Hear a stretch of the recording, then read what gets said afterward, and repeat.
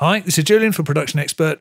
I want to look at a new feature that was introduced in Pro Tools 2023.12, which is the ability to colour paths in the I/O window and throughout your Pro Tools session.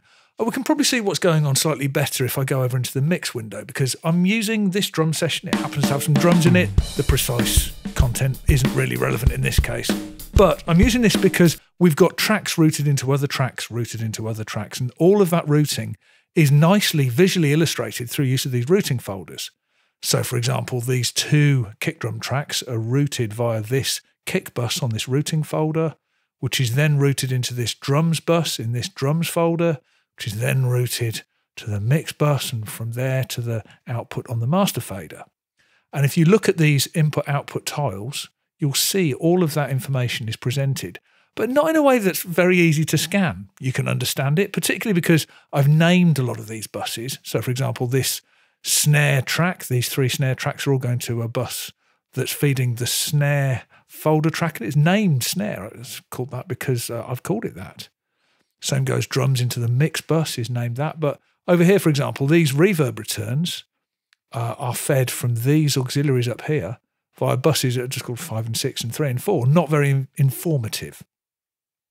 So, how does it work? Well, it all happens in the I/O window. So if we come up here and we go to the Setup I/O window, and what we have in here, which wasn't previously there, is this column down here, which is in each of these tabs. There is Dolby Atmos functionality. I'm going to leave that for this video. We'll concentrate just on multi-channel and stereo.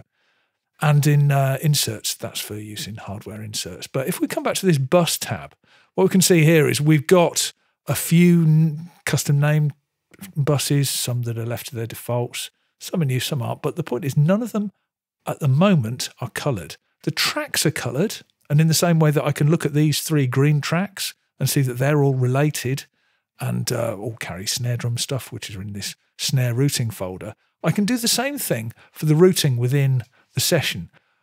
Previously, the only option that we really had was to do something like if I want to see which tracks are feeding this snare bus, I could right-click on it and go Select Assignments to Snare.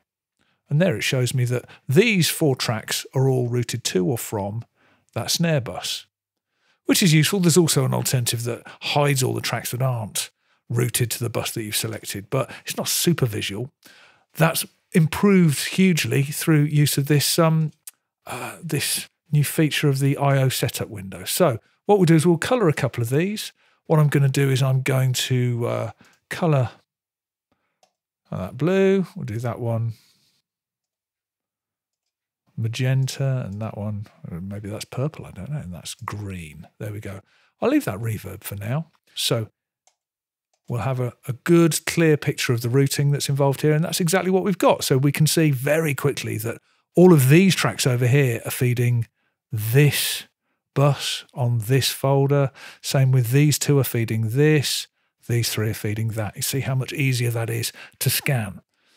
Now, you can use that on auxiliaries. So if I come over here and I raise this one, bus 3 and 4 is feeding this room reverb, and bus 5 and 6 is feeding the plate. But it's not super obvious just by looking at it. I'm going to improve things by renaming that. So bus 5 and 6 is the plate, and bus 3 and 4 is the room. But of course I can go further by colouring. In that case, if I come back over here and I go into Setup I/O, and if I come up here, I can make that, let's make that yellow. I can make the plate some other colour. Let's go brown, why not? And there we are. One other thing is that you can route to multiple buses at the same time in Pro Tools, and this will reflect this visually. So, for example, this snare is going out to the drums bus. If I wanted for some reason to route that to the plate reverb at the same time, I can do that. Click on here, and if I hold Control on a Mac and select plate as well, what we get is we get a split tile that shows both colours with a little plus next to it that we've always had. Of course, all these colour changes are also reflected in the edit page as well. Presumably you could keep going and route across and get a very stripy output tile if that's what you wanted to do. One last thing is that if we come over into here and we go into the color palette, then down here in the UI customization, in the tracks pane, we have IO plate saturation. So it's up to you exactly how gaudy you have these. You can have these very gaudy indeed, or you can have them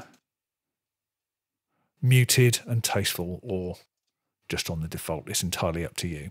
So there we are. There's an overview of what this stuff looks like in practice. I think it's a really, really useful feature just because it makes absorbing and understanding routing within sessions much more straightforward, much more visual. And while you may well be on top of the routing in your own sessions, it's incredibly useful when you're receiving a session from someone else. And rather than having to go through and have those first few minutes of figuring out exactly what goes where, you can see it from this top level just from the use of color, which has to be a good thing.